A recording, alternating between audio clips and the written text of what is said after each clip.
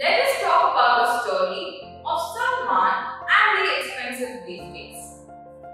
At the beginning, we find many things when we go out. People leave their mufflers, bags, money, wallets, handbags, suitcases, etc. at public places.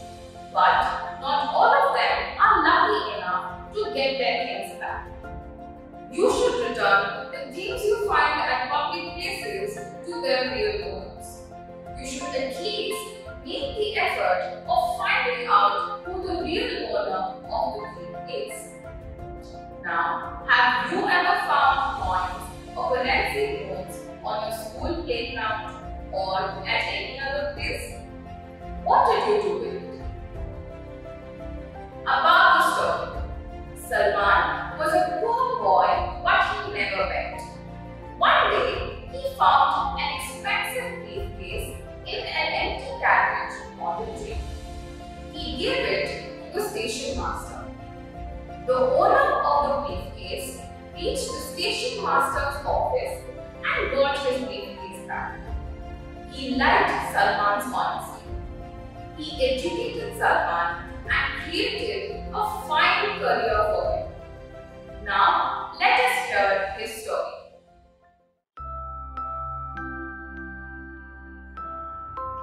Salman was a poor boy who had to live on streets of Mumbai. He did not like begging. Therefore, he did whatever he could to earn money so that he could buy some food for himself every day. He slept outside the railway station and soon made friends with the other orphans sleeping there. One day, the group of boys that Salman sat with were enjoying a piece of cake, a samosa, a sandwich, some biscuits, and other snacks. Surprised to see such goodies in their hands, he asked them where they had got from. The boys told him that they made a group of 3 boys and went to search the empty train carriages in the night.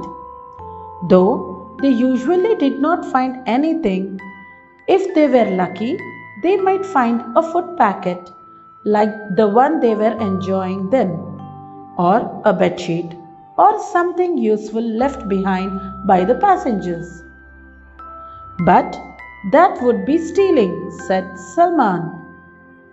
No, Salman, said Anand. Taking something that the others has left behind is not stealing.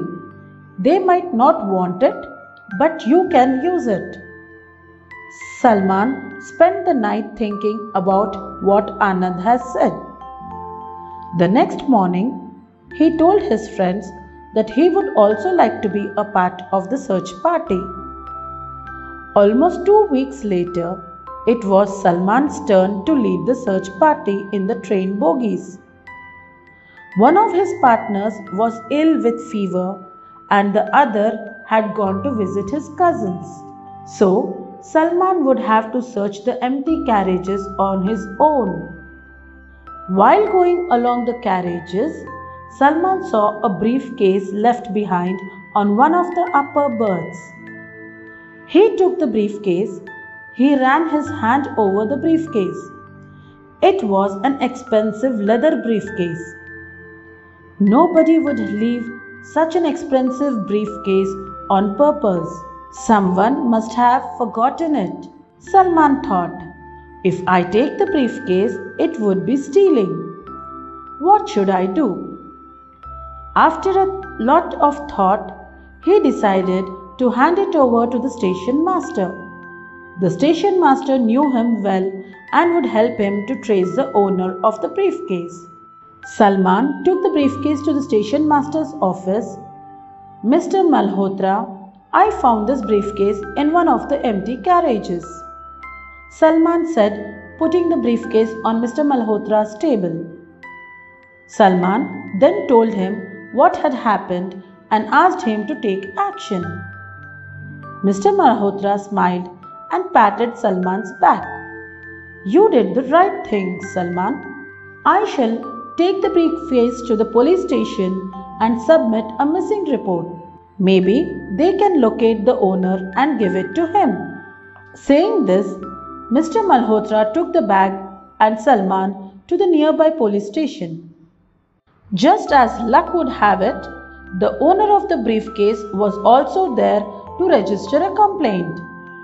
When he saw his missing briefcase in Mr. Malhotra's hand, he asked him how he had found the bag. Mr. Malhotra told him the entire story.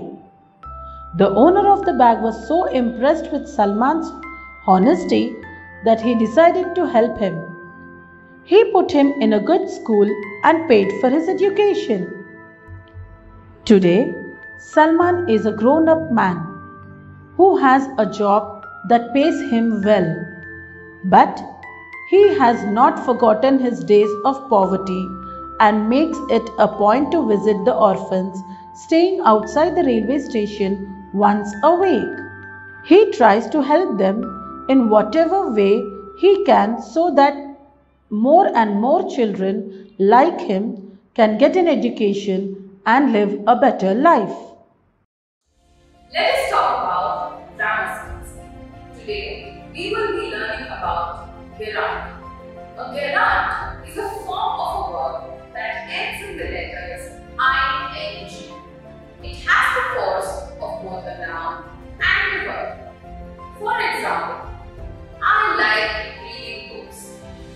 In this sentence, the gerund is reading. It is in a verb form. It is the object of the verb, which means that like a verb, it is an object. Therefore, it has the force of both a noun. The second example is, he is fond of hoarding money. In this sentence, the gerund is hoarding. It is in a verb form. It is governed by a preposition just